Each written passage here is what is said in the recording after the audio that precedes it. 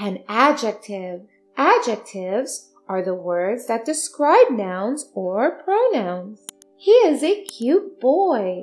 Here, cute describes a naming word or noun, boy. She is a pretty girl.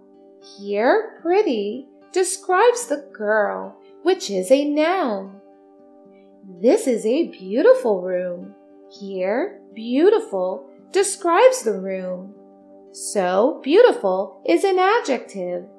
He has 3 dogs. Here, the word 3 is an adjective, which describes how many dogs are there. That mountain is huge. Here, the word huge describes the noun mountain, which is a noun. It's time to learn about the next part of speech, that is, a verb. A verb is that part of the sentence without which no sentence can possibly exist.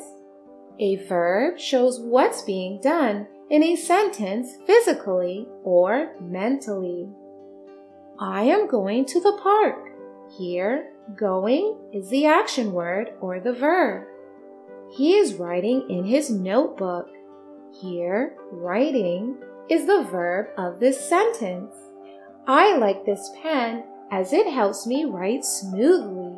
Here, the word like tells about an action being done mentally, so it's a verb.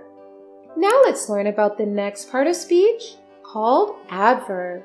Adverbs are the words that describe adjectives, verbs, or other adverbs. She sings beautifully. Sings is a verb here, and the word beautifully tells how she sings.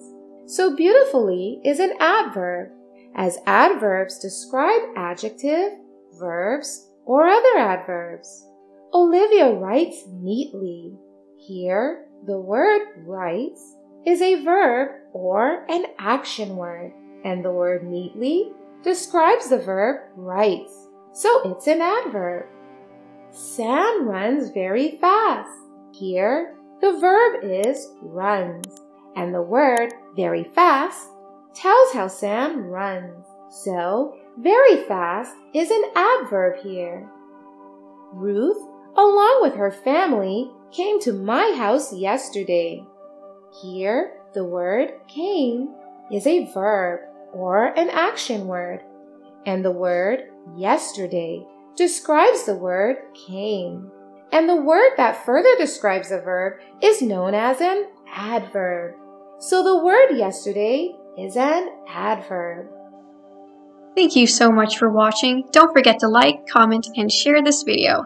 And if you want to see more fun videos, you can hit that subscribe button.